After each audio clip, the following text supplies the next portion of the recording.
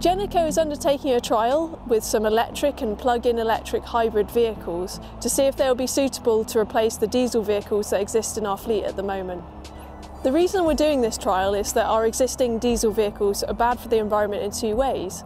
The first one is that their emissions contribute to bad air quality, and the second reason is that they're running on fossil fuels, so have high carbon footprint. The electric vehicles have very low tailpipe emissions, in fact zero emissions, and they run on renewable electricity, which we produce from sewage and food waste. So the trial comprises 10 vehicles in total. We've got 6 pure electric vans and 4 plug-in hybrids. We're using the hybrids where we have a need for 4x4 capability, for example where the vehicles go out on farms, and the vans will be used for site-based and locally based work. To support that, we've got charging infrastructure at 3 sites, Bristol, Berry Hill and Blandford Forum, so it means that any of the vehicles can go to these sites and recharge with renewable electricity.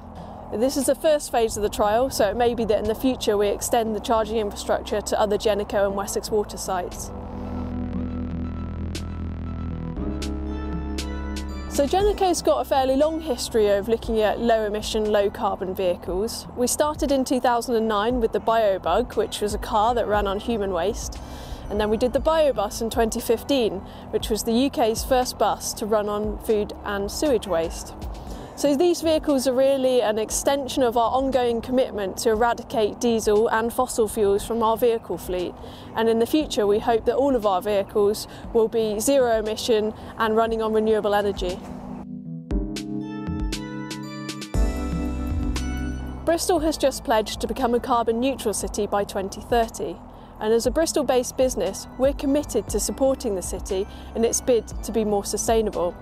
These vehicles will reduce harmful air quality and also have a lower carbon footprint than their diesel equivalents, and that's really important to us.